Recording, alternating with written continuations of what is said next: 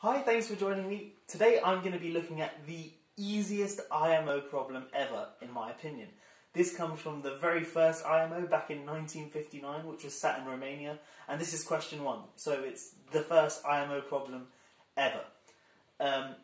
If you don't know what the IMO is, it stands for International Mathematical Olympiad, and it's sat by the best young mathematicians across the globe. So here is the problem.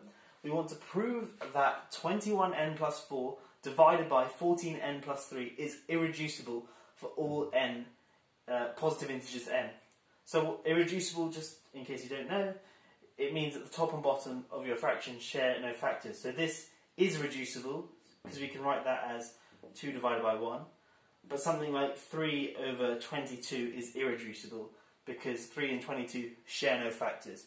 So if you want to pause the video now and have a go at this problem yourself, please do, and I'll go over a solution. It's very short, which is unlike a stereotypical IMO problem. Okay, so this problem here that we have is equivalent to showing that the greatest common divisor of 21n plus 4 and 14n plus 3 is 1. We want to show they share no factors, which means they're coprime. Okay, well suppose d is a positive integer that divides 21n plus 4 and also d divides 14n plus 3. I want to show that d is therefore 1, and thus we have this statement here and we've solved the problem. Well, if d divides 21n plus 4, then certainly it divides 2 times that number. So d divides 2 times 21n plus 4. Well, that thing there is just 42n plus 8.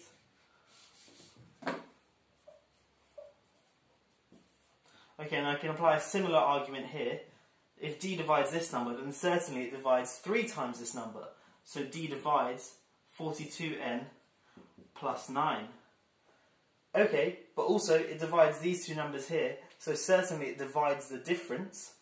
So then if I do this number minus this number, I have that d divides 42n plus 9, 42n plus 9, minus 42n plus 8, 8.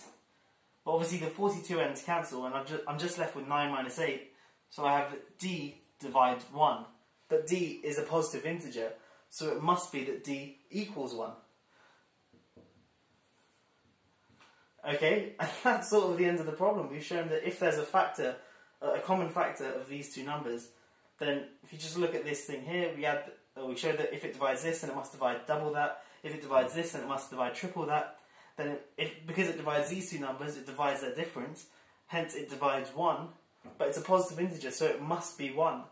And therefore, the greatest common divisor of these two numbers here is 1.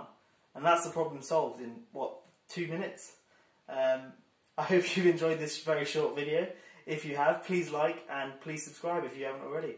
See you in the next one. Have a great day.